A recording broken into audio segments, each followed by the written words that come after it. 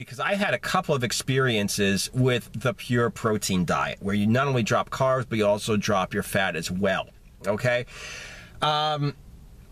My first time that I went on a proper diet, okay, where I actually, figured out what I was doing, limited knowledge, limited experience. Before that, I just wanted to get bigger. So I was like, hey, it's the 90s. Let's drink, Weight Gain 2000 and, beefcake and brar and whatever, and, eat more and bulk and cut. But I never cut.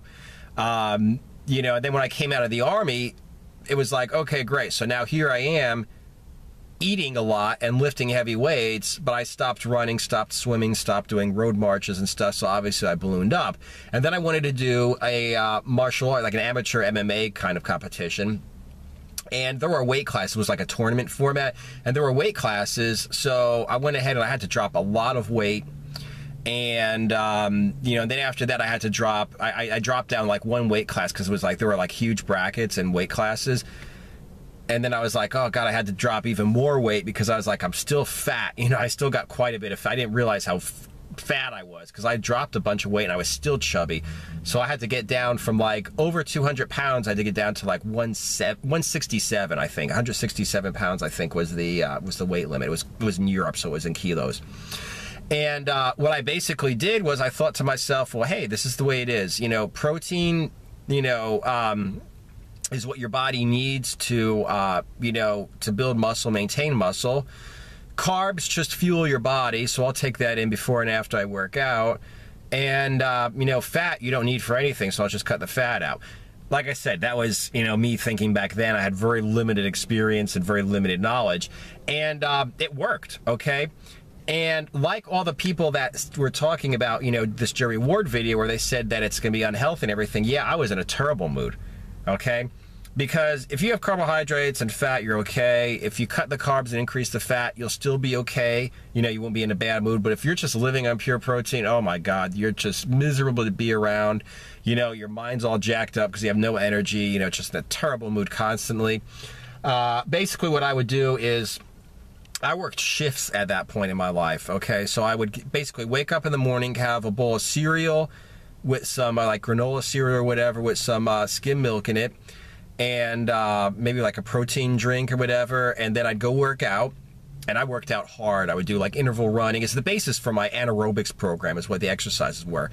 I do, interval training and, interval jump rope and interval sprints on a track and stuff. Everything was an interval.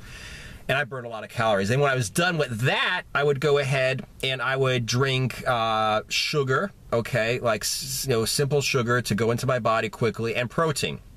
First of all, I would replenish my glycogen, and second, it would give an insulin spike, which would mean my body would be able to absorb the powdered protein better, okay? And it worked. It was great, I just went ahead and I had some fuel for my workout with the bowl of cereal and the protein shake, and then afterwards, boom, just drank that protein shake with the, I didn't even use dextrose powder or anything like that, which I did later with my anaerobics diet, but at that point I would just, hey, take grape juice or orange juice and, use that to mix in my, my protein with. And the rest of the day, I would eat every 3 hours. I'd eat basically 30 grams of protein, lean chicken. That was it. Just ate chicken all day. And man, was I miserable. But I got very, very, very cut very, very, very quickly, okay? I was eating a lot of carbs, but like I said, though, the thing is, I was basically, eating that just before and after I worked out because, my calories are pretty low. I was still losing weight rapidly. Okay, fast forward several years, I wanted, for the first time in my life, I wasn't really doing martial arts anymore. I just, for one time in my life, I just wanted to get really ripped, and that's when I did my anaerobics transformation. Okay, and this is how the anaerobics diet, what I call the anaerobics diet, went ahead and developed.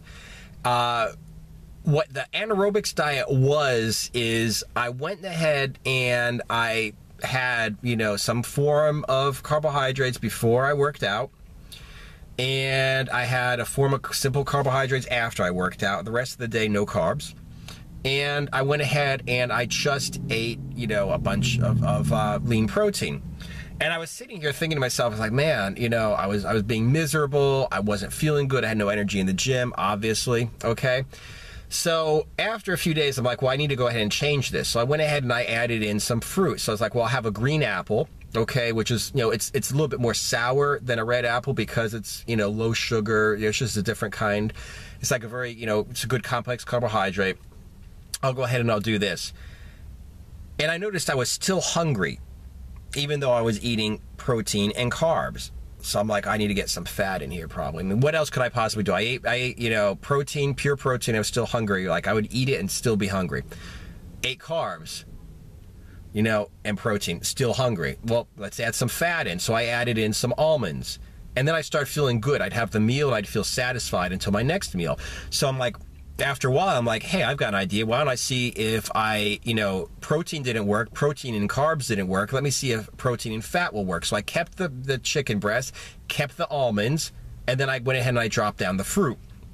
And lo and behold, I felt great.